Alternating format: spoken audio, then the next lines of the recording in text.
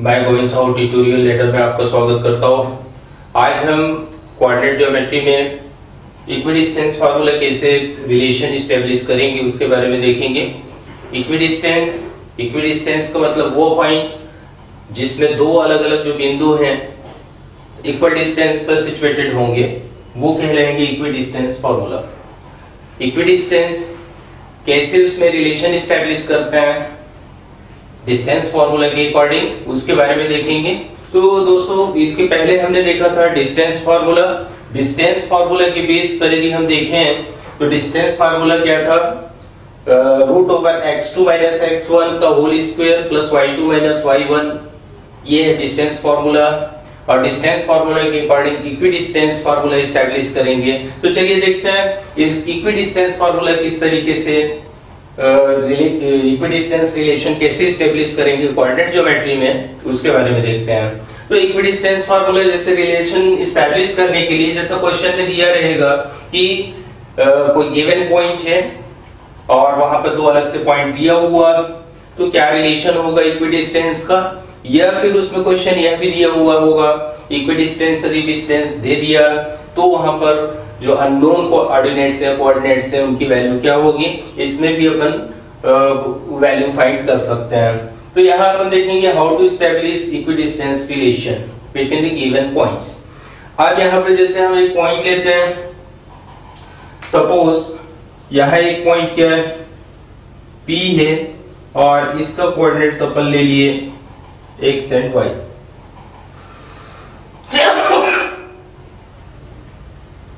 तो ये हो गया point P x and y का।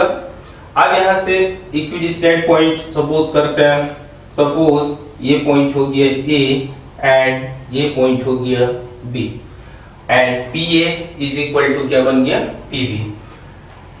PA is equal to PB, ये इक्विडिस्टेंस को रिप्रेजेंट करेगा। PA is equal to PB। अब यहां कोऑर्डिनेट्स A का दे दिया, सपोज यहां पर 2 एंड 3 दे दिया एंड B का कोऑर्डिनेट दे दिया 4 एंड 5। अब यहां पर equidistance relation from P establish करना।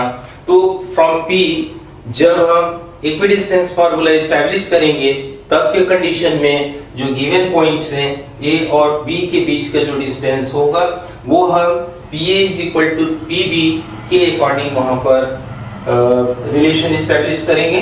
तो यहाँ पर सबसे पहले यहाँ देखेंगे इक्विडिस्टेंस में पॉइंट P से A के बीच का डिस्टेंस और पॉइंट P से B के बीच का डिस्टेंस, ये दोनों क्या होंगे इक्वल होंगे, बिकॉज यहाँ पर हम क्या देख रहे हैं इक्विडिस्टेंस रिलेशन एस्टैब्लिश कर रहे हैं। तो इक्विडिस्टेंस रिलेशन जब एस्टैब्लिश होगा तब के कंडीशन में हम डिस्टेंस फार्मूला यूज करेंगे और इस कंडीशन पर उसको पुट अप करेंगे। तो चलिए देखते हैं कि PA क्या होगा।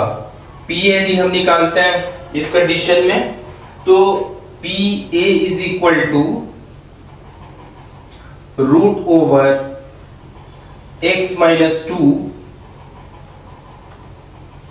Whole square plus y minus 3 whole square. ये इक्विडिस्टेंस है। PA is equal to root over x minus 2 का whole square plus y minus 3 whole square.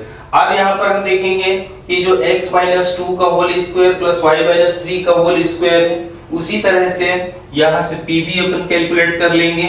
तो PB जब कैलकुलेट होगा तो यहाँ से क्या होगा according to distance formula x minus 4 whole square plus y minus 5 whole square.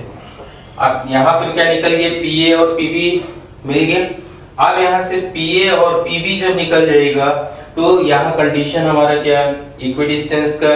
तो इक्विडिस्टेंस कंडीशन के अकॉर्डिंग यदि हम देखते हैं तो यहाँ पर PA is equal to PB मिला हुआ है और यहाँ पर PA और PB की जगह पर ये वैल्यू पुट अप करके x y के बीच जो कोऑर्डिनेट्स हैं उनका रिलेशन हम एस्टैब्लिश कर सकते हैं। तो यहाँ से PA की वैल्यू पुट अप कर देंगे। तो PA की वैल्यू क्या हो जाएगा x minus 2 whole square plus y minus 3 whole square is equal to root over x minus 4 whole square plus y minus 5 whole square, ये हो जाएगा। अब यहाँ से देखिए दोनों साइड में क्या है, रूट है, तो इसको स्क्वायर करके बोथ साइड स्क्वायरिंग, रूल भी होता है कि यदि स्क्वायर रूट है दोनों साइड में रिमूव करना तो बोथ साइड स्क्वायरिंग कर सकते हैं। और यहाँ पर इसमें देखें दोनों साइड रूट ओवर है, बोथ साइड स्क्वायरिंग कर देंगे, स्क्वायरिंग करने पर रूट रिमूव हो जाएगा और हमारा रिलेशन हो जाएगा x माइनस 2 का square plus y minus 3 whole square is equal to x minus 4 whole square plus y minus 5 whole square. ये हमारा एक रिलेशन आ गया। अब a minus B whole square से इसको सॉल्व कर देंगे, तो x माइनस 2 को सॉल्व करेंगे, ये हो जाएगा x square minus 4x plus 4 and a minus B के according y minus 3 whole square का एक्सपांड करेंगे, y square minus 6y plus 9। ये हमारा होल स्क्वायर फार्मूला से एक्सपांड हो गया। अब यहाँ से equal to x square minus 8x plus 16 plus y square plus minus 10y plus 25, ये हो गया। अब यहाँ पर हमने एक्सपांड कर दिया। अब यहाँ पर रिलेशन देखें, दोनों साइड में सेम साइन के वेरिएबल्स होंगे तो कैंसिल हो जाएंगे। यहाँ से हमने x स्क्वायर कैंसिल कर दिया, y स्क्वायर कैंसिल हो गया। अब यहाँ जो राइट हैंड साइड के क्वांटिटीज हैं, राइट हैंड साइड के टर्म्स हैं, उनको लेफ्ट हैंड साइड में ट्रांसपोज करके ले आएंगे, तब के कंडीशन पे हो जाएगा माइनस 4x माइनस 8x आएगा, ये क्या हो गया प्लस 8x माइनस 6y और माइनस 10y जो ट्रांसपोज होकर इधर आएगा ये प्लस 10y हो गया। And 4 plus 9 is 13 and 25 plus 16 is 41, ये राइट हैंड साइड में ही रहने देंगे, तो ये 41 माइनस कितना हो गया 13। अब यहाँ से माइनस 4x प्लस 8x ये कितना हो जाएगा 4x, 10y माइनस 6y ये हो जाएगा 4y इज इक्वल टू 11 में से 3 कैंसिल करेंगे 8 हो जाएगा और 3 में से 1 गया कितना हो गया 2, ये हो गया 28। तो 4x plus 4y is equal to कितना हो गया 28 हो गया। अब यहाँ से 4 से इसको कैंसिल कर सकते हैं, 4 1 जा 4 7 जा, तब रिलेशन हमारा क्या हो गया x plus y is equal to 7।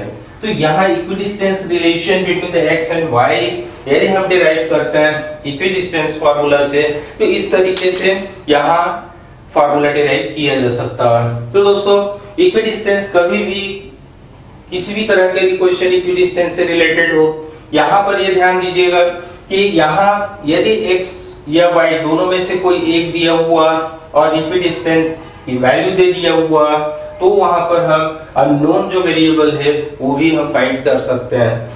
तो इस तरीके से इक्विडिस्टेंस का कंडीशन या फिर कोई लोकस पॉइंट यदि दिए रहेंगे तो उस लोकस पॉइंट के अकॉर्डिंग भी हम इक्विडिस्टेंस फार्मूला उस रिलेशन के अकॉर्डिंग पुट ऑफ करके फाइंड किया जा सकता है। तो इक्विडिस्टेंस कोऑर्डिनेट ज्योमेट्री में एक अलग से टॉपिक है, 2-3 तरह के क्वेश्चंस इसमें होते हैं और इन 2-3 तरह के क्वेश्चन इक्विडिस्टेंस फार्मूला के अकॉर्डिंग हम इसको सॉल्व कर सकते हैं। तो दोस्तों ये इक्विडिस्टेंस रिलेशन आपको बहुत अच्छे से समझ में आया होगा और उम्मीद करता हूं कि इस तरह से इक्विडिस्टेंस फार्मूला के प्रश्नों को आप बहुत अच्छे से हल कर सकते हैं। धन्यवाद।